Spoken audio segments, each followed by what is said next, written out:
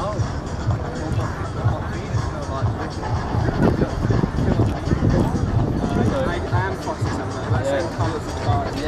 You might end up with a whole piece.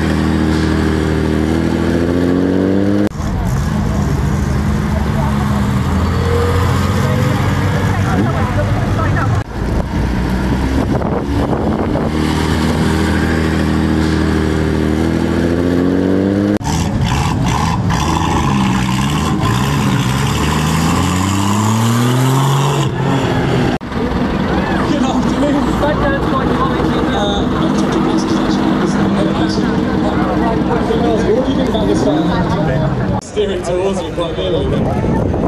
Graham, this is an absolutely stunning car. Could you tell us a little bit about it, please? Yeah, it's a really early 280 SL Mercedes. Absolutely. Thank you so much for bringing it along. Far away, ladies and gentlemen. Right, next up.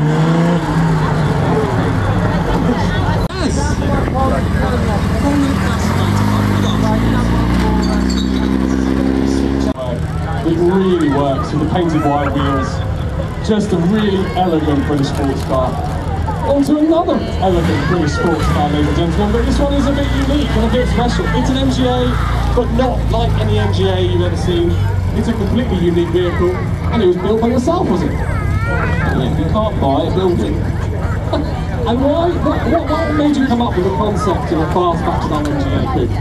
Saturday going to France with Roddy by a boot rack and having a technical rock to go to a restaurant. I'll say fair than that. What a beautiful creation. Thank you so much for bringing it along.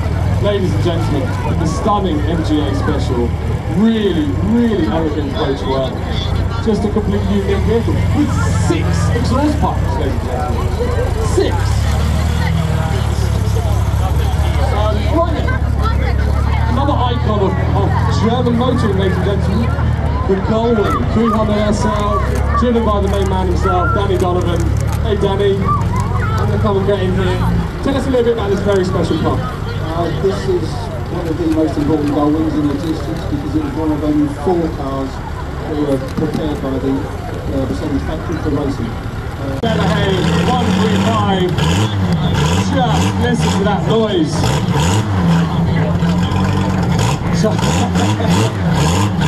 Listen to that. Just. Warren Kennedy, who's driving it, and we're just going to get it parked up and present the award.